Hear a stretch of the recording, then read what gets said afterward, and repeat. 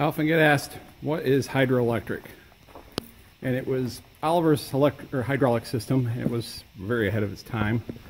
The very first incarnation of it used something like this.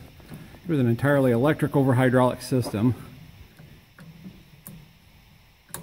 You just had, depending on which way you hooked your hoses up, but you would pull the lever one way or the other to let your implement up or down.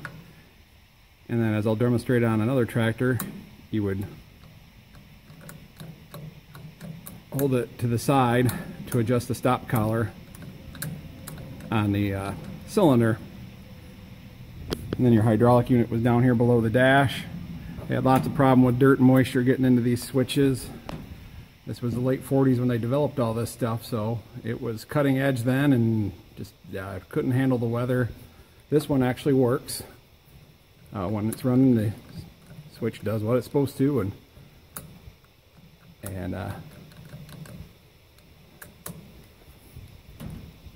and then later on, can't really see it here, but they would added some mechanical levers on because of the switch failing so that you could still use it.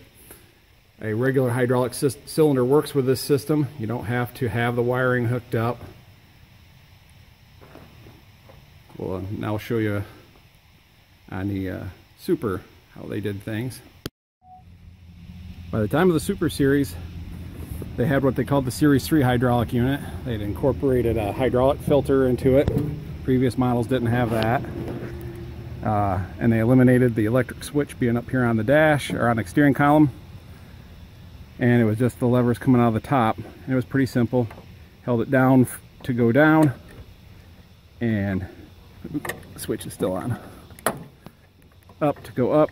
It'll work with a regular cylinder, just like normal. Up, down, up, down.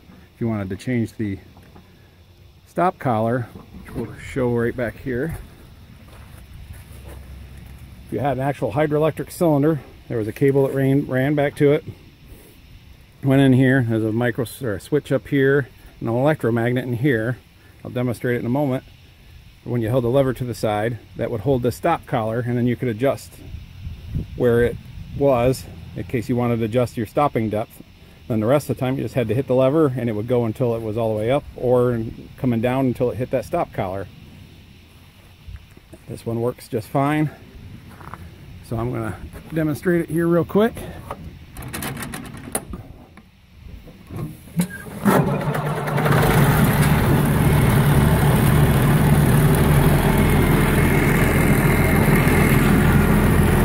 Hopefully you can hear me.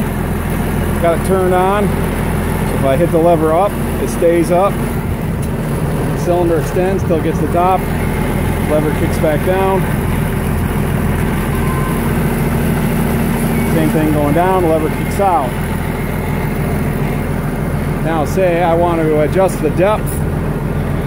I hold the lever to the side, lift up. Notice how the stop collar is staying with it.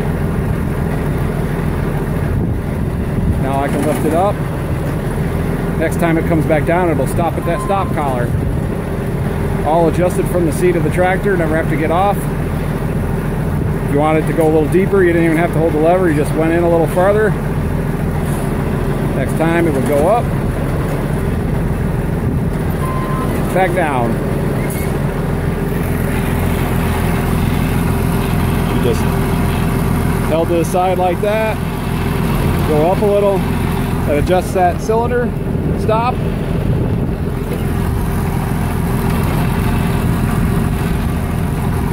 Up, down.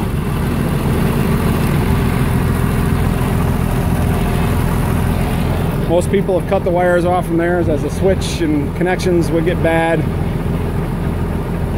Everything would still work like a normal cylinder rather than messing with fixing it. They finally just cut wires off, worked it like a regular cylinder. That was the idea, and I'll show you what one looks like on how they change things on a 50 series. Someone's taking the switches out of the levers on this one, but it's the one I got with the best light at the moment. Normally there'd be a button right here, and it'd work the same. When going up, you'd hold back, and if you wanted to change that stop collar, holding that button would engage the electromagnet on the cylinder and hold that stop collar so you could put it wherever you wanted. And if, say, you had to lever back and it was staying in and you wanted to kick out early, you could just tap that button and that would also do the same thing. Disengage the solenoids inside the hydraulic unit. It was this way in the 1800, 1900, non-up. They discontinued the Hydra-Lectric system by the time of the 55 series. But there was lots of wiring, lots of coils. Great system, but lots of room for problems to happen. Mechanical ways of doing it with detent cylinders and mechanical stops seemed to win out the day, and that's what everybody went to. That's what it's all about. You can cut the wires off, take the fuse out for it, and use them like a regular hydraulic system. Don't have to worry about it. But if you do have one that works, it's kind of a neat thing to have. Hope you enjoyed this.